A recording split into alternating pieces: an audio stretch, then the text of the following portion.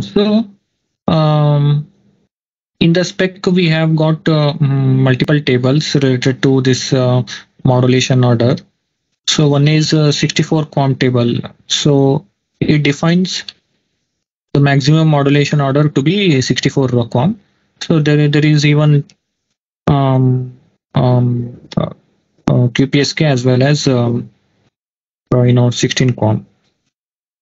So in this particular, what I basically wanted to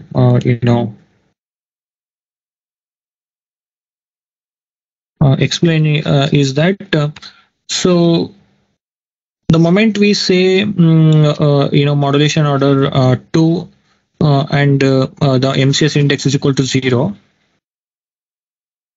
So what is conveying from this table is it also defines the code rate, right?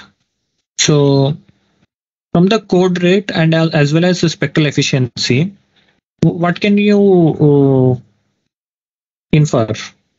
So spectral efficiency, if you see here, 0.2344. So, but what is the maximum spectral efficiency possible? Just now we discussed. For modulation order 2, spectral efficiency should reach 2 bits, correct? But we are achieving only this much,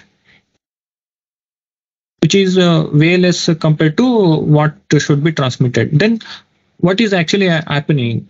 So if you see code rate says that 120 is the actual information bits which you want to transmit, but that 120 information bits will be embedded in a bit stream of 1024, which is defined over here. Okay, this 1024, then what does it contain? It contains both your information bits plus redundant bits.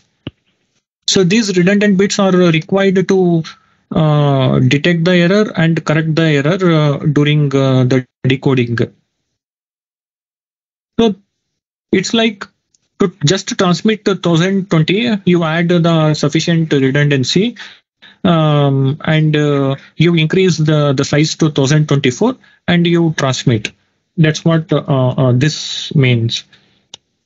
So if you divide this, I think we will get somewhere around we will get 0.11718 like that. But this is they are telling it for 1 bit. Okay, with respect to 1 bit. So if we do this, if we do it for 2 bits, then we will get back that number, the number mentioned over here. Okay, so why this much thing? Again, it says yeah, if channel conditions are too much bad, you add more redundancy and transmit like that. If you see till this point, right, there is a modulation order 2 only. But if you see, gradually the redundancy bits are reduced. So if you see the last one, 679 bits are transmitted, useful information out of 1024.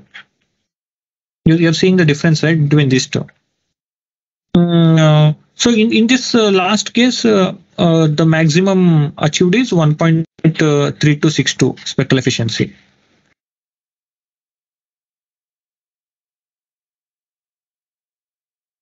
Okay.